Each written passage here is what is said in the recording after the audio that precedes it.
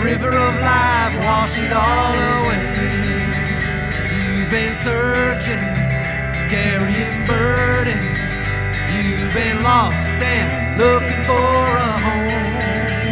If you've been drifting, if something is missing, you should know that you are not alone. Brothers, sisters, come on down to that river. Guaranteed you'll never be the same. There's a fountain flowing from the heart of the Savior. Bring your sins and all your guilty stains. Let that river of life wash it all away. Whoa, come on down to the river. Whoa, come as you are, no time to waste. Open your heart and don't be afraid. Jump on in, the water is fine. Healing in the river of life. Come as you are, no time to waste. Open your heart and don't be afraid. Jump on in, the water is fine. There's healing in the river of life. Brothers, sisters, come on down to that river. Guaranteed you'll never be the same. Brothers, sisters, come on down to that river. Guaranteed you'll never be the same. There's a fountain flowing from the heart of the Savior. Bring your sins and all your guilty stains. By the blood of Jesus, everything will change. Let that river of life wash it all away. Whoa, come on down to the river. Whoa, come on down to the river. Whoa, come on down to the river. Whoa, let that river of life wash it all away. To come and be with you. I heard that unfortunately Talia is not feeling well today and had some sickness issues in the middle of the night and isn't feeling so good. So thanks for inviting us over for dinner, Kenny. I really appreciate that. So, yeah, so no, it was a great time and a wonderful dinner and really enjoyed playing basketball out in the driveway for about 45 minutes to an hour with the kids. And my knees told me this morning, you are not capable of doing that anymore and you need to stop that. So I'm a little stiff there this morning, but still super glad to be with you guys. Kenny says you always just want to know a little bit of an update on what's going on with family. I would say that we're in a kind of stable place overall. If you're new, we've been on quite a journey and don't want to retell that whole journey, but our daughter, Alana, who now 28, then 26, had a massive stroke March 9th, 2021, and we nearly lost her, and that was a transforming journey. She was in a pretty unhealthy relationship. We moved to Salem, Oregon, January of 2022. That was a catalyst for her getting out of that toxic relationship as she was recovering. She's in another relationship, which is calmer and nicer. Still, we wish she would step away from that and take a little bit of time to figure out who she is and her identity.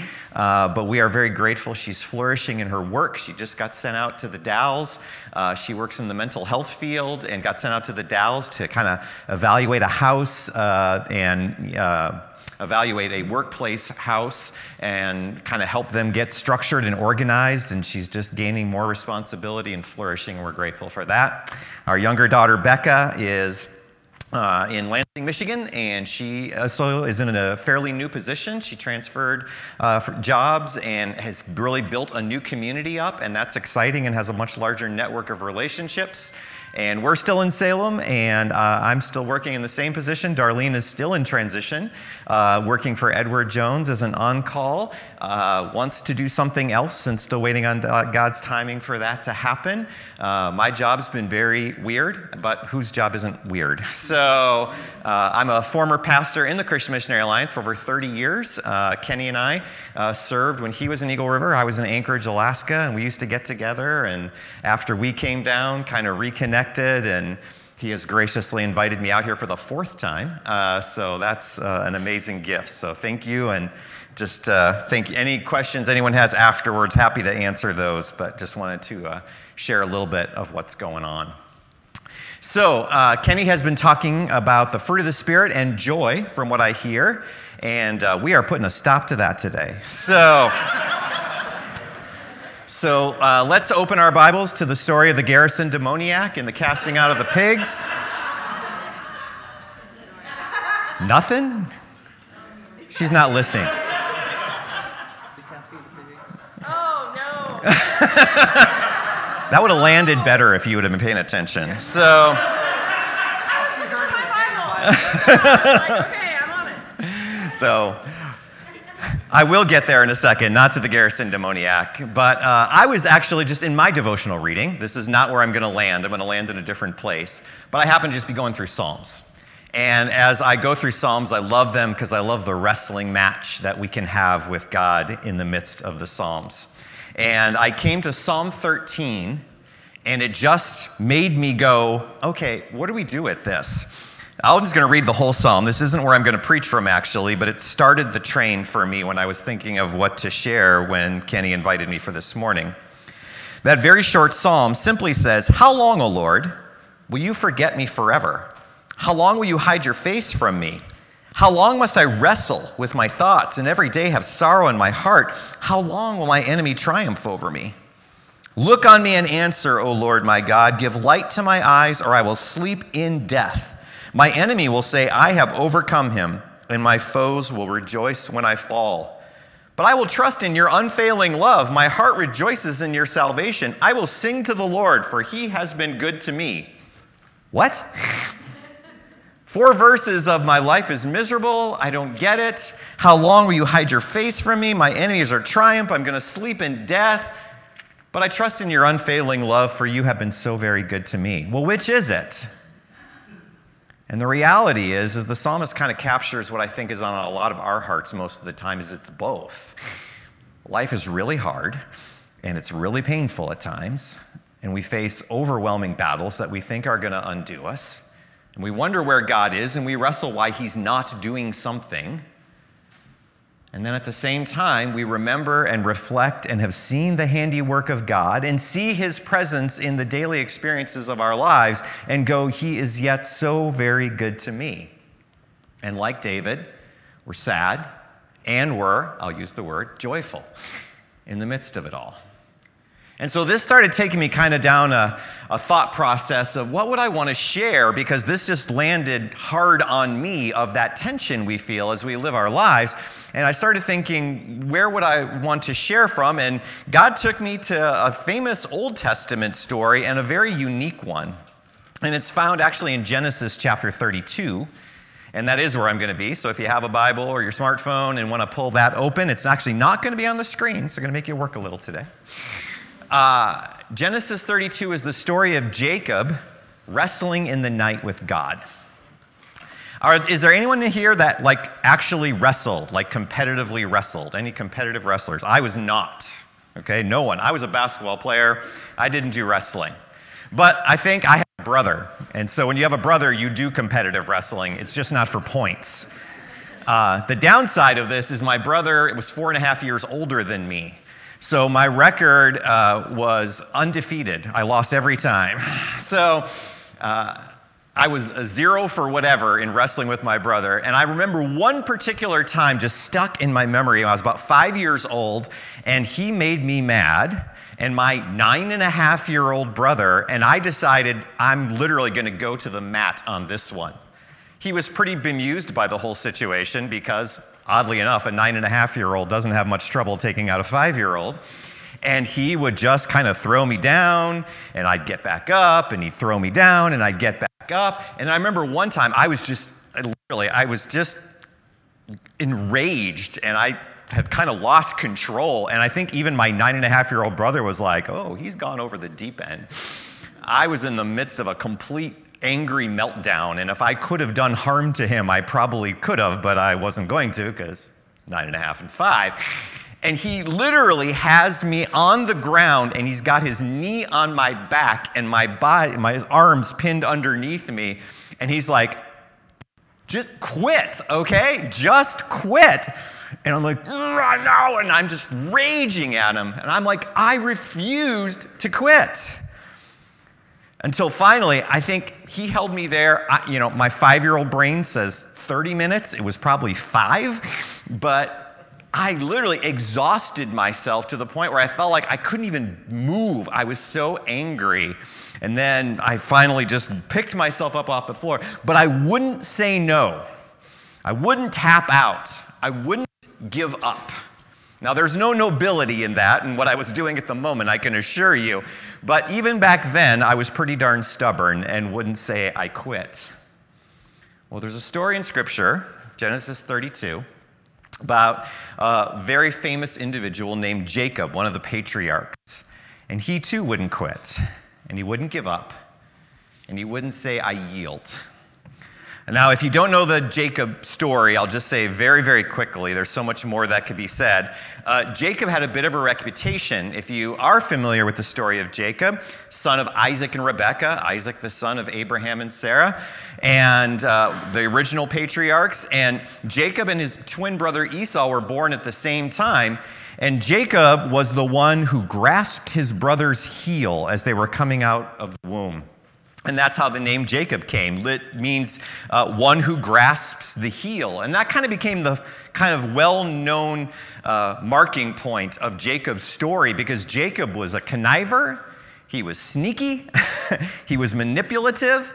He did all kinds of things to try and figure out how to make life work, yet for some reason, God put the blessing on Jacob for the future of the nation. Jacob had tricked his brother Esau, who wasn't the brightest bulb on the lot, over a pot of stew to get the birthright.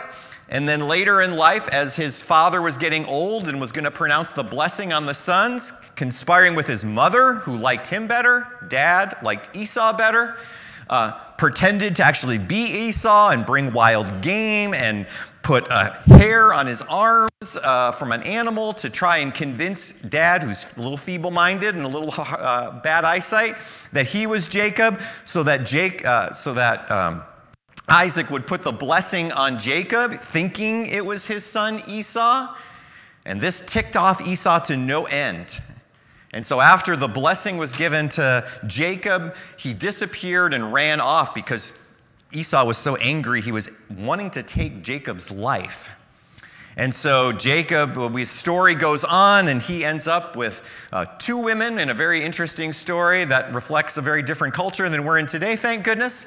And he has 2 wives that he is connected with, and they are having children and doing their thing. And then all of a sudden, he finds out that Esau is nearby, and Esau is wanting to meet up with him. And so in the context of where we're about to be, he finds out that Esau has 400 men who are coming out to meet up with him. And he's sure they're going to take my life. So he sends out gifts and all kinds of things, 3 different servants with 3 different sets of gifts to say, oh, your brother is so glad to see you. You who I tricked and connived out of your birthright and the blessing. And he even, as the night comes near, takes all his possessions and his flocks and his herds, and he divides them up into 2 different camps, saying, look, if Esau attacks, maybe at least half of my goods and possessions and servants will survive. And then it says Jacob spends the night alone. And that's the story I want to talk about today. So if you have your Bible, Genesis 32, 22 to 32. Genesis 32, 22 to 32. That night, Jacob got up and took his 2 wives, his 2 maidservants, and his 11 sons, and crossed the ford of the Jabbok. After he had sent them across the stream, he sent over all his possessions. So Jacob was left alone. And a man wrestled with him till daybreak. When the man saw that he could not overpower him, he touched the socket of Jacob's hip, so that his hip was wrenched as he wrestled with the man. Then the man said, "Let me go, for it is daybreak." But Jacob replied, "I will not let you go unless you bless me." The man asked him, "What is your name?" "Jacob," he answered. Then the man said, "Your name will no longer be Jacob, but Israel, because you have struggled with God and with men and have overcome." Jacob said, "Please tell me your name." But he replied, "Why do you ask my name?" Then he blessed him there. So Jacob called the place Peniel, saying, "It is because I saw God face to face, yet my life was spared." The sun rose above him as he passed Peniel, and he was limping because of his hip. Therefore, to this day, the Israelites do not eat the tendon attached to the socket of the hip, because the socket of Jacob's hip was touched near the tendon. It's a weird story, let's be honest. And not a lot of explanation is exactly given around it. But I do think it's very instructive and very encouraging to us to tell us, and this is kind of the main idea that I want to share today with you out of this message, is that we can come to God in our dark nights and struggle with and before Him. We can come to God in our dark nights and struggle with and before Him. Now, this story is pretty legendary. It's very, very well known. As a matter of fact, in a later minor prophet, the book of Hosea, Hosea actually goes back and kind of recounts the story. We got the scripture up there for Hosea? As Hosea talks about a time when Israel, long after this story takes place, was in a place of exile and was in their wanderings because of their continued sin against God. Hosea is speaking to the nation and says he will punish Jacob, not this literal character, but Israel the nation, according to his ways and repay him according to his deeds. In the womb, he grasped his brother's heel. As a man, he struggled with God. He struggled with the angel and overcame him. He wept and begged for his favor. He found him at Bethel and talked with him there. The Lord God Almighty, the Lord is his name. This amazing story is just not an apocryphal remembrance or a fanciful dream. It happened. It took place. And it starts with Jacob, the character Jacob, in Genesis 32, entering into the place of night alone with God. We really don't even know what Jacob had in mind when he separated himself in this manner. We're not given insights to understand, but I suspect that he was hoping and seeking the presence of God. Brother Esau, with 400 of his men, is bearing down on him. He has sent gifts. Last he knew, Esau wanted to kill him. This seems like a good time to go, "Dear God, help me." And I don't know about you, but perhaps you have often come to that place in your life where it's like, I've run out of figuring out how to make this work. I don't know what to do, and in the middle of the night, it dawns on you, like maybe it dawns on me sometimes, this would be a good time to cry out, "Dear God, help me." I suspect that's what Jacob was doing. Why God chose to manifest himself in this angelic form of a physical presence that Jacob could wrestle with, commentators have spent a long, long time trying to understand. Why is the angel of God able to come down in a physical form that Jacob could physically grapple with? What does a wrestling match like that look like? That would put up anything that WWE WrestleMania has ever offered. This would be a whole lot more impressive to see Jacob and the angel of God wrestling in the night. And what did it even look like to wrestle? I've always kind of wondered that. I mean, were they literally rolling on the ground and wrestling and trying to grapple with one another? We don't really know what it looks like, but it says he wrestled throughout the night. And he meets with God alone. And God reveals himself. And he grapples with the angel. In the dark of the night alone, terrified and afraid about his future, sending off his wives and his children, separating his servants and his possessions into two camps because he's not sure what's going to survive the next day. And sometimes the greatest challenge, I think, for us is because we rarely experience an outside force, not saying we don't, but we rarely experience an outside force who brings that immediacy of threat to us. We resist going out alone into the dark of the night to wrestle with God. We keep ourselves distracted and preoccupied, busy with stuff, enough with our jobs and our houses and our recreational pursuits, for some of us with kids and grandkids and all kinds of wonderful things to do and keep ourselves going, that we never say those niggling questions in the back of our mind, those wrestlings with, those struggles of, those doubts. We just go, la, la, la, I'm not going to deal with that. And God, I think, often would want to invite us out, alone into the dark of night, and begin to wrestle. It's oftentimes, not always, but a place we can't go with others. Sometimes the place where we have to be stripped away from everything that we take solace in, like Jacob was that night. If you think of the story that prepared Jesus for his ministry, Luke chapter 4, verses 1 and 2, it's a very interesting story. Jesus coming off his baptism and the remarkable presence of the Trinitarian God, the Spirit descending on him like a dove, the voice of the Father speaking to him, the announcement of who he was as a beloved Son. Next moment, Jesus, full of the Spirit, left the Jordan and was led by the Spirit into the wilderness, where for 40 days he was tempted by the devil. He ate nothing during those days. And at the end, he was very, very hungry. An amazing affirmation of the baptism, and then the Spirit says, let's go out into the wilderness. Let's go where it's only you, relying on me and the Father, where there are no other outside supports, where there's nothing else you can trust and hold on to, where there are no our other disciples, where there isn't even bread to eat, and lean into me in preparation for the 3.5 years I'm about to call you into. I would have loved to have had a ministry which said, look, the Father's identification over me, he calls me a beloved Son, I'm ready to go. No, you have to go into the place of the desert or the dark of night. And you have to be with me and wrestle and experience challenges. And it's not something we can just manufacture in our lives.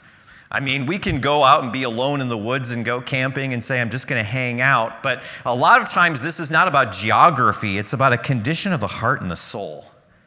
It's about awareness of I have been relying on other things or trusting in other supports to hold me up and rely. And sometimes we get experiences of brokenness and sorrow that overwhelm us. And God calls us to say, what are you going to rely on in the dark space, in the difficult place, when all the supports are gone? So are there any Marvel Cinematic Universe nerds out there? Anyone? All right, we got two. Was that a third? Did I see one? All right, there we go. There's a handful of you out there. Okay, I'll tell the story anyway. So I love those movies. I grew up reading comics as a kid. I was totally into them. And so watching these movies come to life on the screen has been kind of watching some of the best moments of a not always so great childhood come to life. And so as I've watched these moments come, there were 20 plus movies all interconnected that led up to a movie called Avengers Endgame. So even if you don't know anything about them, a lot of you might be familiar with. And there's a part in that movie where there's a small group of heroes fighting the ultimate big bad Thanos, and they all get taken out, and the only one who's left conscious is Captain America, Steve Rogers. And Thanos calls down, and his army transports and magically materializes, because you can do that. And they're going to take over the world, and Thanos stands with an army of thousands of characters and creatures behind him that are ready to defeat everyone. And Captain America, the last conscious Avenger, gets up, straps on the shield that he attaches to his arm, closing up the bloody arm that he's got, stands up and begins to slowly walk towards the army. Alone. Hopeless. No chance of victory. He couldn't defeat Thanos by himself. Now Thanos stands with an army of tens of thousands behind him. But he keeps walking because in the dark of the night, he knows that his responsibility as a hero is to keep going forward. Now, if you know the story and are familiar with it, there's a very lovely moment in which some magic portals started opening and a lot of heroes start appearing, but hopefully that inspires some of you to watch the movies and I know how that happened. You got to watch the 20 that come before it, though. So it's a really big life commitment. But sometimes we're called, like Captain America, to walk forward into the dark of the night when it seems like the odds are overwhelming. And even though we're alone and there doesn't seem to be anyone there to support us or to walk with us, God invites us to go forward. Now, the tenacious manner of this battle is pretty unique. God, for his own reasons that we aren't clearly told, takes on a form that Jacob could wrestle with, and as they battle, Jacob's role seems to be to hold on for dear life. You ever felt like your place in life, about all you can do is hold on for dear life? Angel says, let go. And he says, not until you bless me. I don't get the sense, and we talk about the passage here where he says you have overcome, but I don't get the sense that, Jacob threw the angel down and pinned him 1, 2, 3. The overcome was I didn't let go. He tenaciously held on and said, I need to be blessed by you. And yet, part of the understanding of the angel of God's work in Jacob's life was to help him understand you have held on and not let go, but you're going to experience what it's like when you walk through this pain of battling with me in the night. And he touches him on the hip socket, and it goes out, and it says, Jacob walks with a limp for the remainder of his life. There's a couple interesting things that happen now as this interchange also takes place. He asks, what's your name? The angel says, what's your name? Now, that's so much more than if you came up to me and said, my name is Jeff.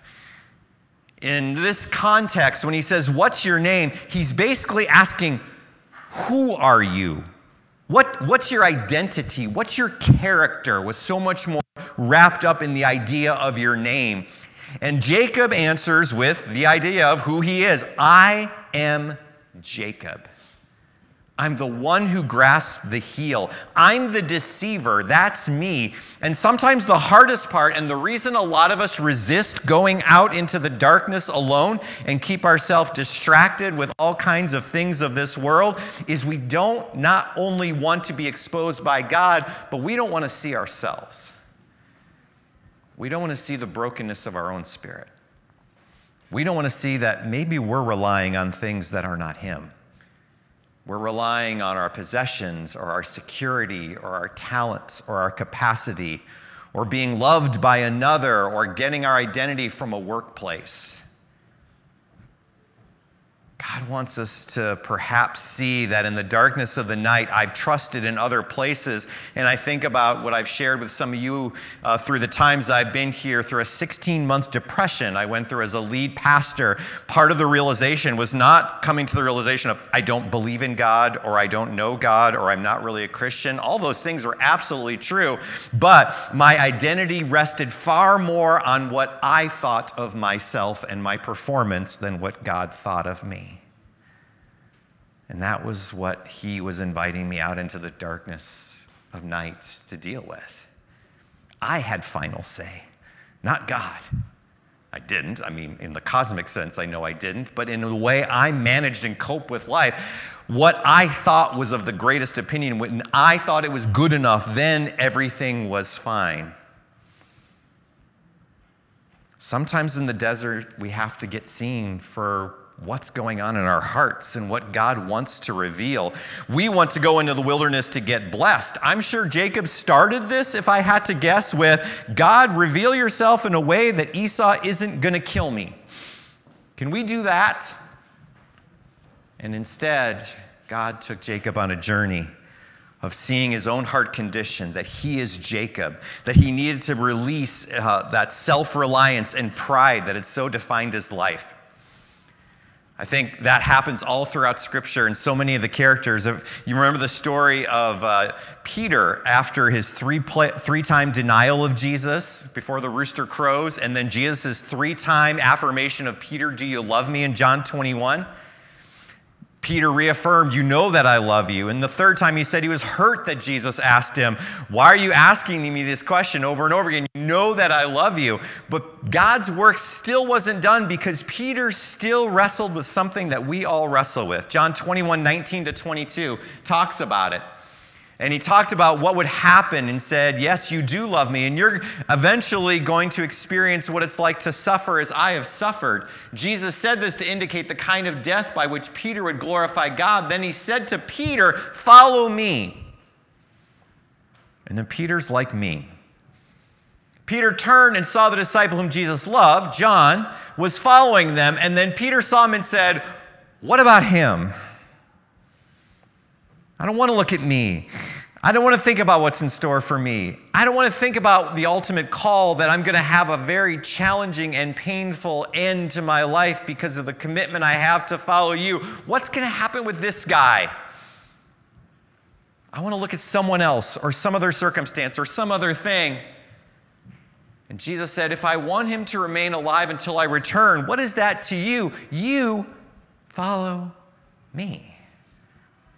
And when Jesus called Jacob and Peter and me, he says, I want you to follow me.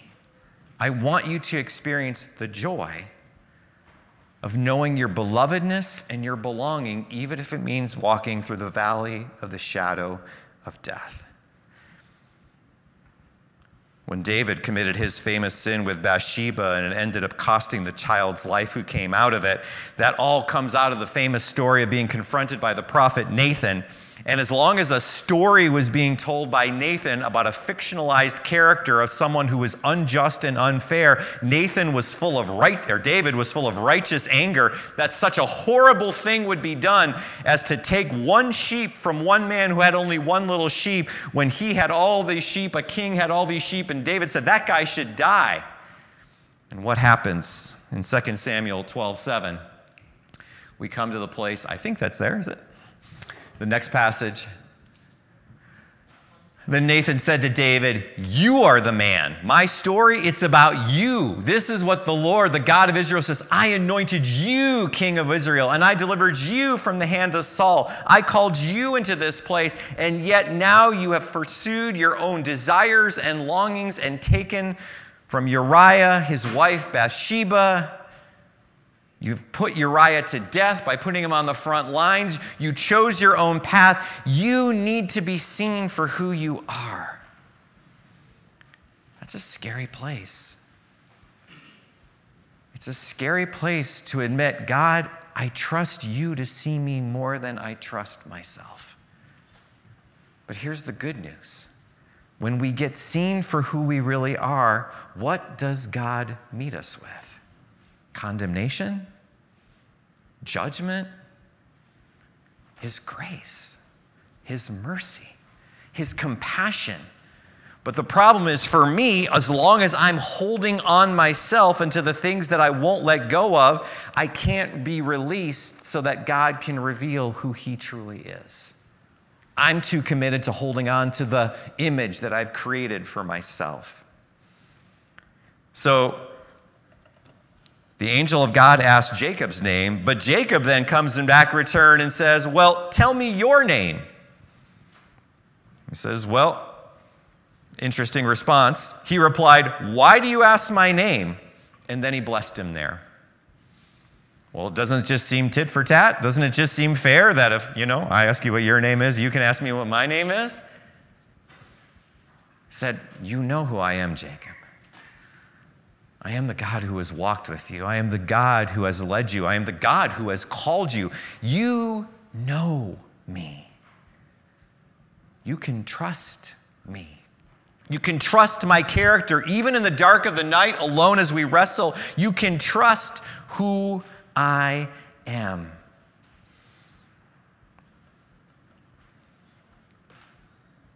Jacob wrestled with God and had overcome him in that he didn't let go until he grasped the blessing of God. The tenacious battle that we sometimes experience as we wrestle with God is not, I need to win over God, but I win when God reveals himself to us and we see him for who he is. And his love and his grace and his compassion overshadows the darkness we see in the night. So sometimes we're called into the night, but the second part, we often come away walking with a limp. Henry Nouwen calls this the wounded healer. Sometimes it might be broken in body, but more often than not, it's being broken in our self-sufficiency. It's being broken in the idea that I can make it work in my own power and strength, that somehow I can manipulate life or people or even God himself to make life go the way I want. The Apostle Paul in 2 Corinthians 12, 7-9 has this famous encounter with God where he's wrestling with a challenge, a physical infirmity that exists in his own life. And in 2 Corinthians 12, it says, because of these surpassingly great revelations, these revelations of what God was allowing him to see, in order to keep me from being conceited, I was given a thorn in my flesh, a messenger of Satan to torment me, a messenger of Satan.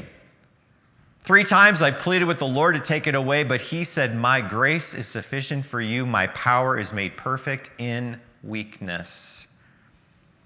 Satan brought something into Paul's life to drag him down, and Paul legitimately said, God, would you please take this away? And he pleaded 3 times for it to happen. And God says, well, you're just going to carry this one. And it's going to be your story.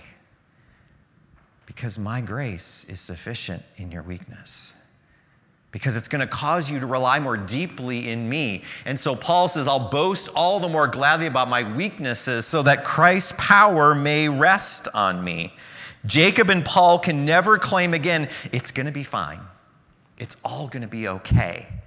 If your definition of okay is adversity will not be in my path. I won't experience difficulty and suffering.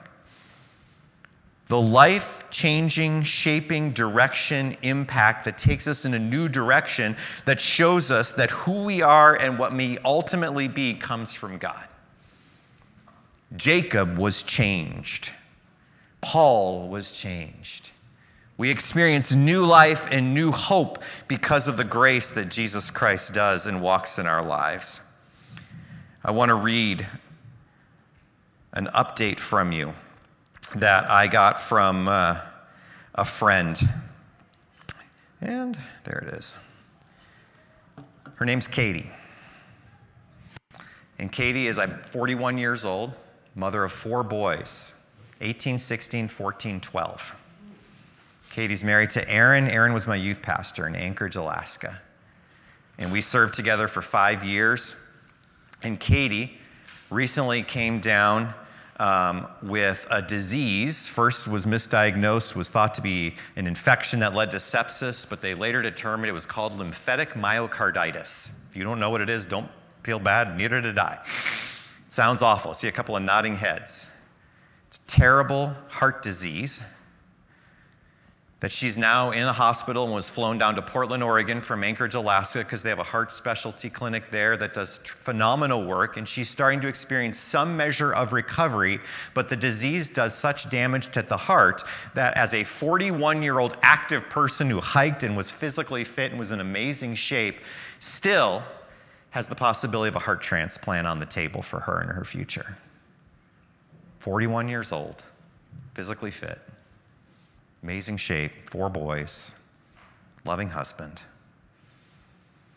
And her husband, Aaron, wrote these words on those carrying bridge things in the hospital that we perhaps have all seen when people go in for medical realities. Aaron wrote this: why is one of my favorite words. I like understanding things, and why helps me get there, but not always. The reason I bring this up is that there's a strong desire that wells up within me to know the how and the why. The answer to these questions can steer us clear of many troubles and sometimes lead us on a productive path, but the challenge with this approach is it often leads to more questions, and sometimes we get to the end of our ability to understand. We, meaning in this current reality, find ourselves in one of those places that's beyond our reach. We can see little flashes of for potential reasons, but we don't see the whole picture. And I feel like this is where the Lord does some of his greatest work. We move past the problems and challenges of the immediate, and we get a glimmer of a God that is larger and wiser than our expectations. We don't know why these things are happening, but we can know who sees and hears us, and he has the wisdom to redeem and restore the most difficult of situations. Aaron and Katie are very honest about the hard and painful journey they're on. But they are getting redirected in the dark of the night back to the God who has met them in grace, even as they don't understand the battle that they're facing. But it's in that wrestling we sometimes get re-identified. God invites us to enter into this wrestling match where we ask questions and wrestle and struggle, and it changes us, just like Jacob was changed. We are called to hold on and persevere, and we get renamed, just as Jacob was literally renamed. His name changed from Jacob, one who grasped the heel, to literally the name Israel, which would become the name of the nation. And that word means one who struggles with God. Think about that. God called a man who wrestled and held on in the dark of the night and said, "Your name shall no longer be Jacob, one who grasped the heel. Now you are one who struggles with God, Israel." And that name would stay with him and with the nation as a whole forevermore as they struggled and ebbed and flowed. And some would say to this day, still struggle and ebb and flow with God. I think getting renamed is a beautiful thing. And it's not always literal, obviously. For most of us, our battles and our struggles don't literally cause us to experience a new name, but there's a new sense of character and identity. As we have gone through that journey we went through with Alana, nearly losing our child. I have in my workplace, a woman who's a speech language pathologist just said a very kind thing to me. She said, "Jeff, you always seem to be able to just keep your head about you, and even when things are frustrating, you don't get overwhelmed. Why is that?" Very kind thing to say. And I didn't plan it. I didn't think about it. I didn't go, what would be a thing to say in response? I just kind of spilled out of me, and I said, "Nicole, when you're looking at your child on a ventilator tube, not sure if they're going to live or die, the work trials don't seem nearly so big of a deal as they used to. Because I've been, I think, renamed. Now, my name hasn't changed, but God's been at work in my heart. Now, do not get me wrong. I get annoyed. 3 days ago, I wanted to quit. But I get brought back to that center place where I go, no, God is good, and he is at work, and he is with me, and he will continue to walk with me. And God loves wrestling. I'm convinced of that. He loves wrestling, honest, unpresumptuous, determined wrestlers who hold on to God and cry out. That's the point of the parables that Jesus told. One parable Jesus said was told literally that you might pray and not give up. Why do we have to get told that this parable is so that we would pray and not give up? Because you know what you're going to want to do sometimes? Give up. And Jesus says, hold on, wrestle, continue on, walk with me in the battle. Now, there's a caveat here. This wrestling is not a demanding spirit that tells God, hey, you owe me. How come? This is not fair. What's the deal? You better pony up, God, if I'm going to keep following you. But God does love when we recognize that the one who is worthy to be trusted and recognized, we don't always understand our circumstances, and we bring ourselves before him. And there's no one that exemplifies that better to me than Job, that amazing story in the Bible, where he spends 30-plus chapters wrestling with God going, I've done everything I can. This does not seem like what you've called me into is fair. And he has 3 friends who keep telling him, well, you must have done something. It's probably your fault. And then God shows up in a whirlwind, doesn't give Job any answers as to the behind-the-scenes workings of what was happening with Satan, and simply says, this is who I am. And he gets a picture, and Job says, okay, I didn't know what I was talking about. I put my hand over my mouth. What changed in Job's circumstances? Nada. But he saw when he wrestled, and God showed up, and that was enough.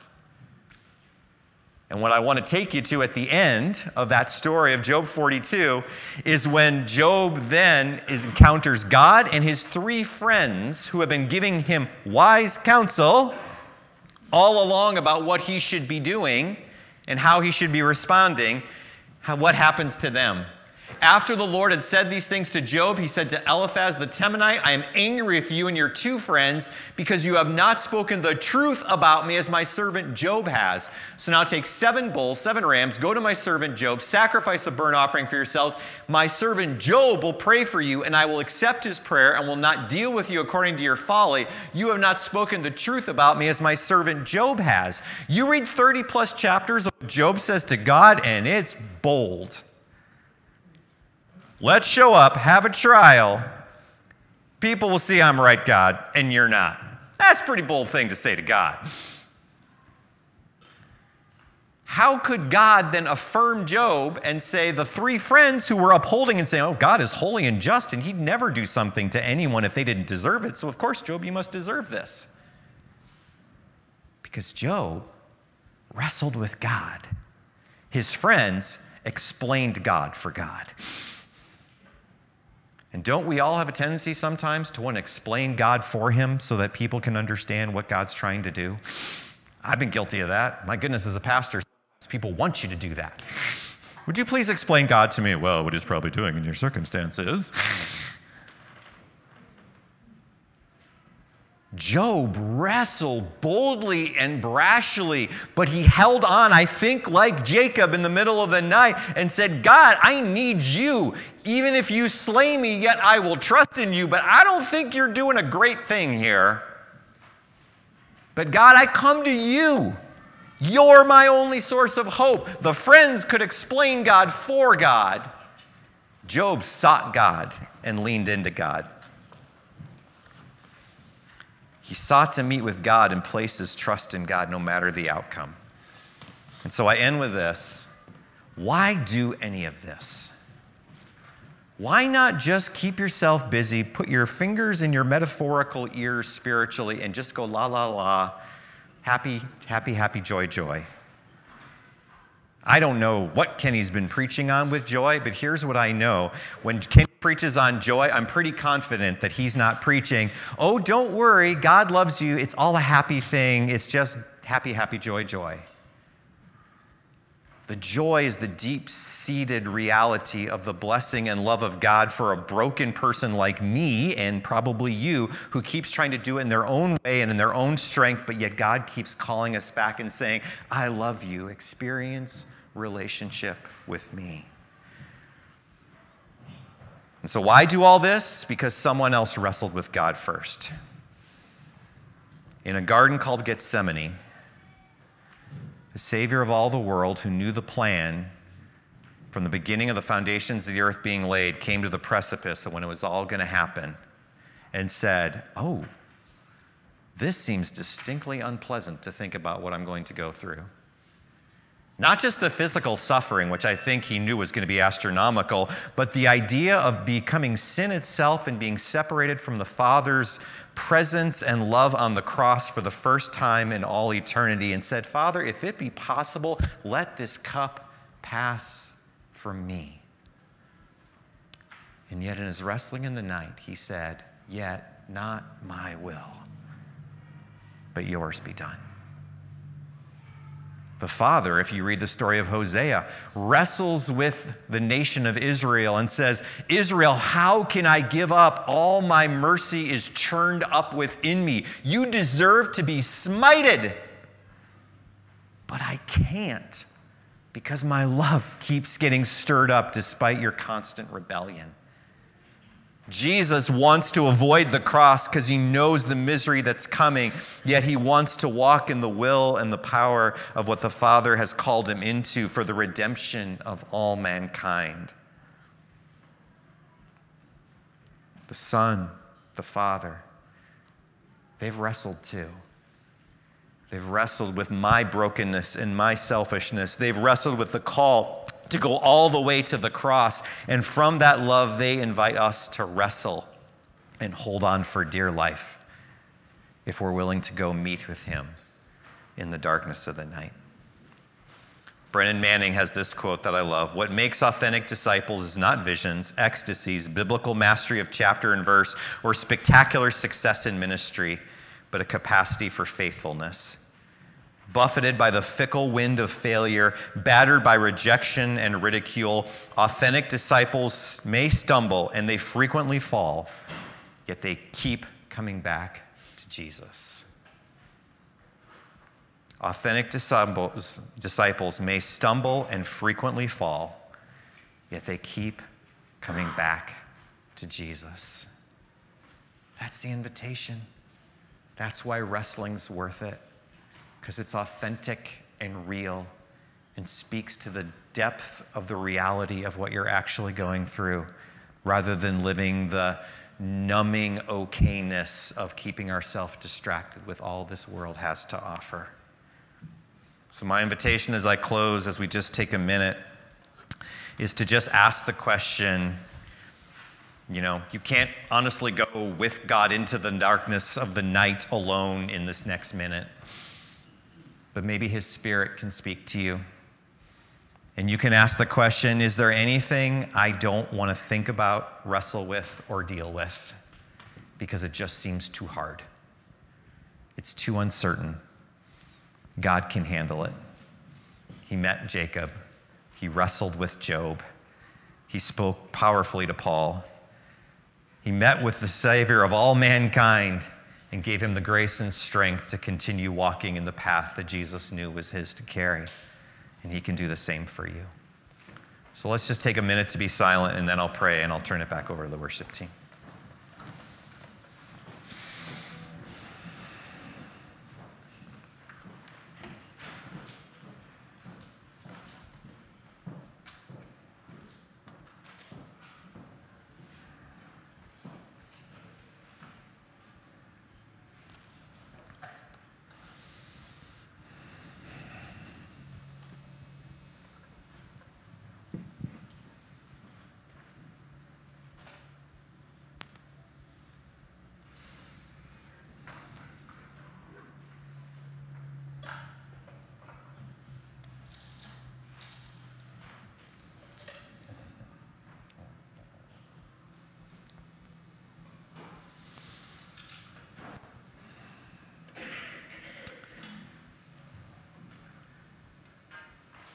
Jesus, I don't know if I've communicated it well at all, but I don't think the joy that Kenny's preached about and what's been talked about today are that far apart.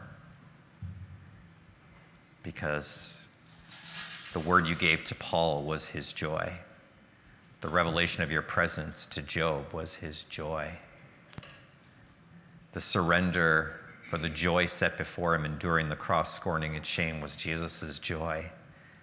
And for Jacob to know that even though he didn't know what would happen with Esau next coming out of this wrestling match, that he could meet with God and experience his blessing, even if he walked with a limp going forward, was his joy. Because the greatest joy is not our circumstances getting fixed or going our way. The greatest circumstance is knowing and meeting the overwhelming presence and love of God, and knowing that he calls me a son or a daughter and beloved in his own, no matter what I go through, that he will be enough. Lord, I pray my friends here, if you're calling them, would be willing to wrestle in the night, not to avoid, not to numb, not to be distracted, not to have a false view of you that just seems easier, but wrestles with you in the night, just as these characters of Scripture have, God.